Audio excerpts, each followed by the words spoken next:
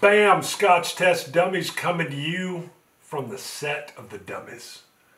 You didn't know I was going to say Secret location. Secret. You don't know what's Area behind us. 51. We could be in a bunker. We got Templeton Rye, 6-year. Boom. And you would want this if it was Armageddon and you were in a bunker. Well, let's test it. Test it. We shall. Test it!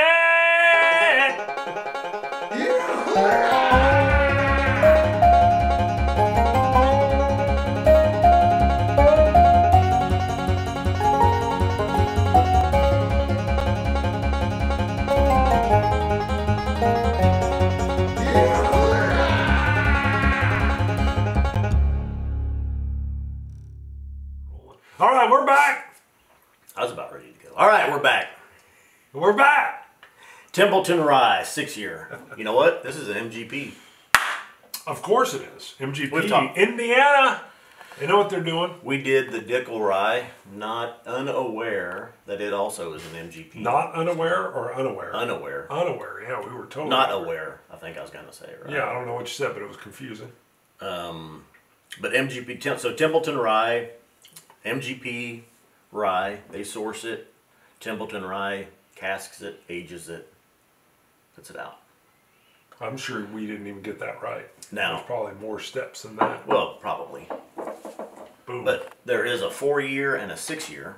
Now, I'll tell you, the reason I bought the 6-year was Matt said, side by side, the 6-year stands head and shoulders above the 4-year. Sounds like we got to do a versus. That's what I told you when I bought this. I told you to go get the 4, but you said no. I don't always listen to you. I should have. That sounds like a great idea. What was I thinking? Maybe because I wanted to be the one to buy the 6, you buy Probably, the 4. yeah. Maybe that was it. I'm like, what? You just decided? Yeah, You just that's bought right. the 6 and I'm locked into the 4? Yep. Yeah. Well, the 4 is cheaper. Bam. But it's apparently head and shoulders below this one. Now we're on a rye kick. We're loving the ryes. We have a plan for the end of the year. We always do a top 5. We'll do a top 5 Scotch, top 5 bourbon. We're talking about doing a top 5 rye. So we are sliding in a few more ryes as the year closes out because we want to give you a top 5 rye. I've really, really warmed up to these ryes. Well, I think just over the last couple years, ryes have really They have. grown in popularity. Right. I mean, even And bartenders we've are had- using it more for mixes and stuff. Yeah, and we've had several. We've picked up a few. Not really like, hey, it's time for a rye, but it's just like, what this one's recommended. You know, we shoot the Sazerac rye. Someone says, hey, you got to try the Rittenhouse rye, so we get the Rittenhouse rye. Someone says you got to try the Pikesville rye, so we get the Pike. It's this vicious circle. Now he says we'll try this one, and someone's going to recommend another one.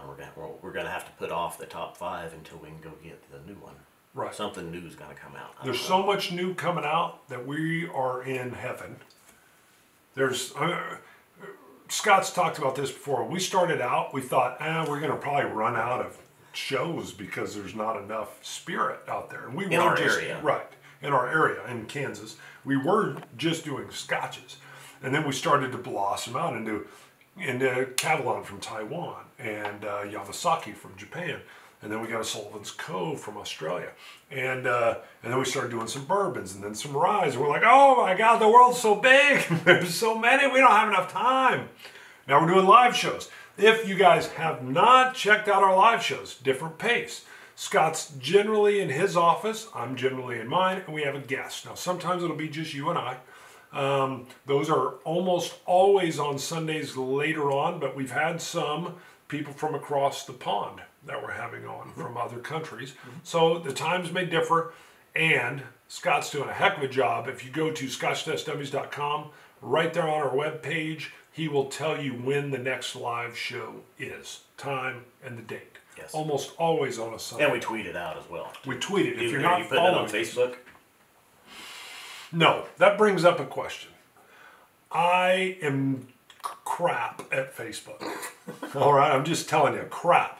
You don't even have a personal Facebook account. No. I do, and the first thing I found out is because I have a personal Facebook account, if I set up all the defaults, the show goes to my personal account, which I put a couple on there now and then, but it's not our Scotch Test Dummies Facebook account. I am late posting our videos there. So I don't think the whole Facebook thing is not user friendly. Kinda. You've got your personal page, and then a sub page to that is a Dummies page, and it has to be linked to your personal page. And so, I've gone in and tried to post stuff to the Dummies page, and it posts to your page, even though it's showing that I'm on the Dummies page. And maybe we're dumb. Maybe we're dumb. I'm sure there's like a millennial that would be like, "What? You didn't do the thing and the thing and the thing and the thing and then swipe it." No, you just click here. Yeah, click. Yeah, you're right. It's click. Just click right click there. That. And it changes your. Or it'll read your retina, and you just look at that area and it's done. I'm like, oh, really? Yeah, you guys are old and dumb, right? But I actually typed out a deal, like, because I was getting ready to step away from Facebook and maybe even try to talk him into letting me abandon the Facebook page. And so I typed a deal out. Hey, I'm way late posting stuff. Hey, do you find any value in this at all? I'm horrible. I don't get on here as timely as I should. I'm not really engaging in you guys. Overwhelming. I had volumes of like, no, please keep posting here. Even when you post late, it reminds me to go watch something. Or I believe the way it falls into their Facebook feed, even if it's 2 weeks later, they'll be like, oh, I remember they put that episode out and I wanted to watch it. So there's tons of people saying, keep posting. Lots of people said they didn't care if it was done the same day, the same minute. They said when I do get it on there, they'll see the thumbnail of it and they'll be like, or yeah, I want to watch. Ooh, look at that. He's got the cat shirt on or whatever. Velvet Elvis. That means I got to shut up. By the way, I'm Bart. This is Scott. We're supposed to be doing that more because we're getting a lot of new viewers. Yes. And they're like, who are these guys? They just start rambling. The tall, goofy dude won't shut up. Velvet Elvis is the code word we've created for me to shut up. Which I've noticed, though, actually, when we edit videos, on the bourbon videos, I actually put a little picture of us in there and I label it Scott and Bart. You do. And you don't do that. A lot of extra work. He knows this. Some of you know this. I have a whole nother channel, a board game review channel, Bonding with Board Games. I put out at least 3 episodes a week on that. We do 3 episodes here. And I will admit, I'm being pulled in a lot of ways. Templeton Rye. Templeton Rye, 6-year. Bam. What do you got? We're 7 minutes in. Bonding with Board Games. Now, I'll tell you, I sat down. Actually, Cousin Shane came over one night and we pulled out about 4 ryes. And this one I cracked open that night and had it. I have not taken notes on it. I was really impressed with it by that. I was really impressed with it. I'll tell you that much. So, I am going from right now with my notes. But I get a sweet dill, the dill seasoning, a citrus sweetness. Okay. I can get the dill. I don't have it in my notes. My notes, I put down a sweet caramel candy chew. Those little squares. Those little 3D cubes of caramel. I usually say caramel. Caramel sounds a little better. To me, I can just smell that caramel. And it is powerful and it's strong. As much as you can get a peat, or as much as I can get a peat off of Lafroig, I can get the caramel. The caramel was more prevalent in the Pikesville. Really? I thought on the nose. I'm getting a strong nose here. I do get the dill though. The sweet dill, light oakiness, citrus sweetness,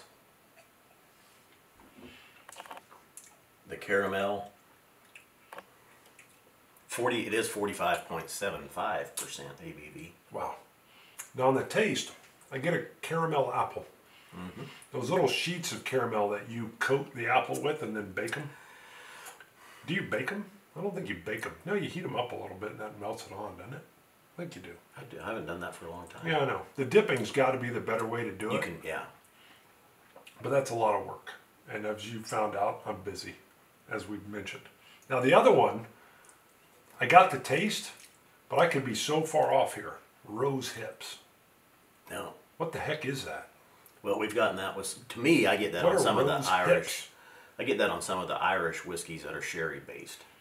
It gets that floral, that rose petal type. Yeah. What is a rose hips? It came to my mind, so I put it in because I've learned I just throw it in. But I might be way far off on what I even think that is. Well, I've had it in. If you look at Tazo Passion Tea, Yes, I think that's where I've seen rose hips and hibiscus in it, and that's some of the notes that I get. I'm not getting it with this.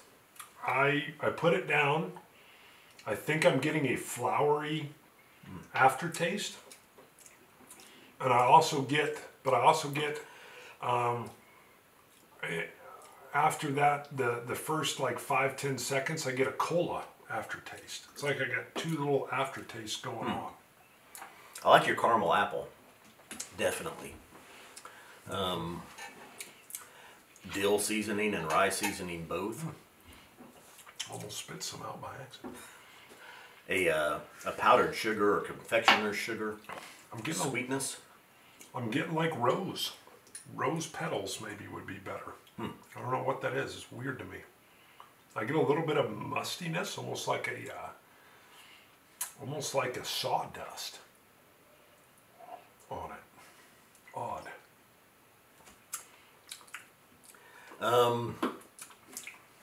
Mouthfeel is so. It doesn't really.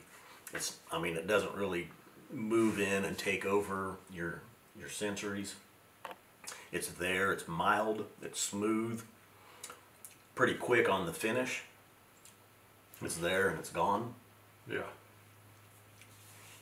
Again, the nose is delicious on this. I added a drop of water. I'm getting even more of that caramel cube. I really, really love the mouthfeel on this. The mouthfeel. Yeah. The nose. I'm sorry, I meant to say the nose. But you like the mouthfeel too? Oh. Even at 45%, it really wasn't that warming. Like I say, it's just a smooth, mild, mellow whiskey. The first taste I had of this, I got a lot of mustiness, of musk. Musty and musky. And I was like, huh. So I came back later. It's a decent rye, but I gotta admit, it's talked about so much, I expected more. So I don't know if all of the expectations I had led me to fall short. This is now the third time I've come back to it. And maybe it's after having the Pikesville as well a couple weeks ago, that it doesn't have a lot of complexity going on. It doesn't have a real strong, prevalent rye flavor to me. It has a much more of a caramel note that I'm probably more used to with my bourbons, but it's stronger on the nose and to me somewhat weaker on the taste, although I still get that caramel apple. I just got a vanilla with it as well. So this one perplexed me. My expectations I think were higher and it didn't quite meet that expectation. I'm not saying it's bad at all, but I'd heard so much. And I really do want to grab that 4-year now and just do a versus with it. Now, I will tell you too, it's also labeled this is a rye whiskey. It's not a straight rye whiskey. So it's got a portion, probably at least 51% rye, and then a mixture of other I'm very perplexed on the rye rules. Because even a straight bourbon is only 51% corn. Because of the bourbon. So when I hear straight rye whiskey, to me that doesn't tell me that it's all 100% rye. It just, I don't know what it means. So please, the rye experts out there, we're the dummies, throw some comments in there. That's true. Because I don't know, I'm not even really up on what the rye rules are. I mean, what is it? Does it have to have 51% rye in order to be called rye? Mm-hmm. Okay, that's what I thought. But, I mean, does that mean it's a straight rye? And if it's less than that, I mean, I don't know. So I don't know what all the rules are. I know what the bourbon We like our comments that come in and stuff from people that educate us. Oh, please, we're the dummies. Yes. I mean, we're here to tell you what this tastes like. We're not here to walk you through the distillery or the inner workings or who the cooper was. And the history and some of that stuff. Like some of that gets a little about tiring. To some dig it, but that's not what you're getting from us. Boom. This is a review of this spirit. Now I'll tell you. And whimsy, a lot of whimsy. All right. We went with the 88. It's not bad. It's smooth. It's mild. It's mellow. That's about it. A quick, finish to it. Not a real powerful mouthfeel. I mean, it's decent. 87. And that's not bad. I mean, there's just, like I said, I don't know, I'd heard so much. I think I was expecting this to be 89, 90, pushing into that 90 realm. And it's good. I really, this is the one that made me want to do a rye shootout. Because I think if we can do, and I'll be kinder and gentler and slower, but if we can do a rye, and a rye, and a rye, and a rye, I think I'm going to be like, oh yeah, this is where I feel this is missing, or ooh, this is where this rises to the forefront. And maybe that's what Templeton brings, is maybe it's a bourbon drinker's rye. That's the only thing that crossed my mind, is maybe there's a bourbon drinker out there that has this and goes, oh, I love bourbon, but I love this. That's, that could be pretty close with the vanilla notes and the caramel notes. Yep. As well as the rye. That's what I was thinking, is that this is a someone that loves bourbon. This is a rye for a bourbon lover. I don't know. That's all I got to say about that. Forrest Gump style. I think that's about it. Check us out at ScotchTestDummies.com for more information on our next live stream tasting. Thomas, comment. Please subscribe. Subscribing has just gone, it's blowing up. So continue to subscribe and help us blow up. Mm-hmm. Also, when you subscribe, you automatically get the notifications of our show. So when that rye shootout happens, it'll just hit your email feed. Mm-hmm. So please do it. If you got a couple extra bucks at the end of the month and you don't know what to do with it, you can check us out on Patreon and help kind of crowd fund us. Kind of help said support bunks. us a little bit. I thought you were going to have. Bunks, we need a place bucks. to sleep. We might need to. Scotch it, you Scotch gods. Cilantro. Wait. Oh yeah, is it worth it? Is it worth it? Stop. Rewind. Nope, rewind. Just go. All right. What is it? $45. Really. 45. I think if you're a bourbon drinker, it'll be worth it at that price. For me, this is not worth it at that price. Yeah, I think so. I agree. This should be less. 25. That's funny you said that. That's the exact number I was on, and I was afraid someone would be offended by such a low number. I think that's where this should be. If you're a bourbon drinker, I think this is your rye, and I believe that's why it's been elevated from some of my bourbon friends. Well, I tell you, I wouldn't buy it. For 45, I wouldn't buy it again. How much is the 4 year? I don't regret buying it, but I wouldn't buy it again. I'm with you, and I definitely want to do a versus with this. I think the 4 years are 30. Goodness. Okay. But I will purchase that. I will difference. purchase the 4 year. We'll come back. We'll do a versus. But I believe this is a bourbon drinker's rye. And now, my friend, we shall scotch it, you Scotch gods. Cilantro. Dummies.